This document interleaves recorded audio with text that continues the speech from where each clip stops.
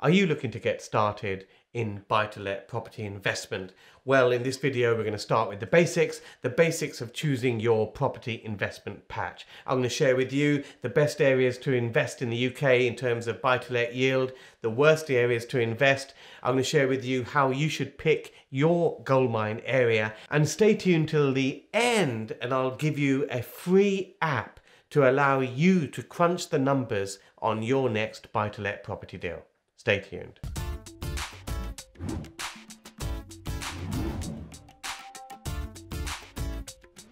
Hi, my name is Ranjan Bhattacharya. I've been investing in property for 30 years.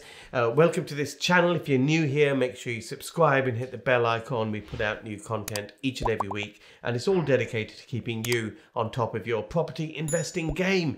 So what are we talking about in this video? Now, a big mistake new investors often make is to chase cheap areas. Great, you can buy a 50 grand property way up north and it looks as though the yield is looking good, but that may not make the best long-term property investment. Let's go to the board and let me explain some concepts. So when you invest in buy-to-let property, there are basically two ways that you're going to achieve a return. One is through capital appreciation and rental yield. Capital appreciation is, of course, the amount that the property goes up in value for the time that you hold it. Rental yield is basically the return you make from the rental income that it generates. And the way that's calculated is the annual rent divided by the value of the property, expressed as a percentage, gives you your rental return over the year. Now, here's the thing with capital appreciation and rental yield. In expensive areas or high value areas, you tend to find you get a lot of this, but not much of this. And conversely, in cheapo areas, you end up with quite a lot of this rental yield, but virtually none of capital appreciation. Now here's the thing, a lot of new investors get attracted by the cheap areas. Hey, I can buy a 50 grand property somewhere up north. And they also get attracted by the fact that the yields seem relatively high. But the thing is, they don't go up in value. There are places in the UK that have appreciated very, very little, if at all, in the last decade. Now, why is that? Well, basically, because shitholes. But let's define from a property investor perspective what a shithole actually is. A shithole is a place which has decreasing population and poor employment prospects. Now, those do not make great investment areas simply because you struggle to attract satisfactory tenants. Conversely, what make good investment areas are places where you've got rising population, you've got good employment prospects, and of course, where you've got good state schools. But because those tend to be neighborhoods where families and people want to live. Property prices, rental demand, rental yield, long-term growth prospects tend to be good in those sort of areas. And guess what? Those sort of areas don't tend to be either the most expensive or the cheapest.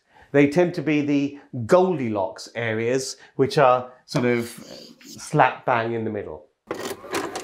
We'll get back to the video in just a moment, but what I wanted to really tell you about was what is the most exciting opportunity in property right now, and that is repurposing defunct commercial buildings to residential use.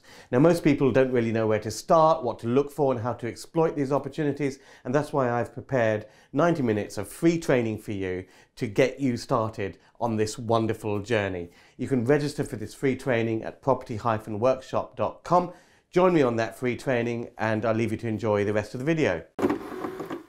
So strictly from a yield perspective, these are some of the top 10 highest yielding towns in the UK. Now, when you invest in these sort of towns, you've got to remember that your return is coming largely from this and not so much from rising price. You've also got to bear in mind that the average UK house price is hovering around the 250k mark.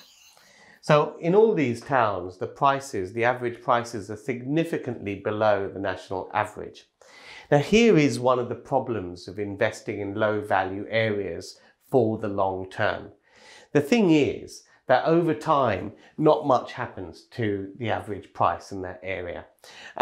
You are making rental yield, which does seem great in the short term. But the problem is when you've owned the property for 7 or 8 years, rental properties tend to need a major refurb. The kitchen gets tired, the bathroom gets tired, it needs a lick of paint, then it needs a new boiler and so on and so forth. Now the trouble is that when you have to face that 7-8 year refurbishment cycle, where do you get the money from? Well, that money is coming from saving up, if you like, your rental yield over the years. So then all of a sudden, these great figures don't actually appear that great. The other issue, of course, is getting some money out of the property deals that you do.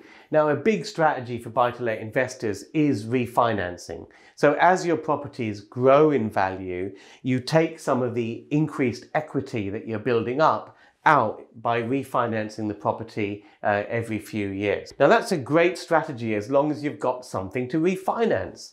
Now in low value areas, if your property is just going up, say £5,000–6,000 in 4 or 5 years, then you haven't really got anything to refinance because the costs of refinancing, remortgaging your property and raising more capital out will probably outweigh the benefits of doing so. Now here are the top 10 lowest yielding places to do buy-to-let in the UK. And you can see here that the yields are abysmal. In fact, they're not even inflationary really, are they? I mean, it's not much at all. So where are your returns going to come from? Your returns are going to largely come from the fact that in higher value areas, the capital appreciation tends to be higher. But in all honesty, neither of these top 10 towns are the ones that you should be investing in because they are both at the extremes. If you're getting value out of this video, make sure you smash that like button. It means more people get to see this video. Also subscribe to the channel so you see more of the content, and also tell me what you think in the comments below. Stay tuned till the end and I'll share with you a special app which helps you calculate whether a buy-to-let investment area is right for you. That's all coming up. So what I've got a list of here is some Goldilocks towns where you get a nice little balance between capital growth and rental yield. Now, the thing is not to just dive into any of these places on the list. Now, the important thing is to try to find somewhere to invest which is reasonably close to where you live. Now, my recommendation is to stay within an hour's commuting distance of where you live.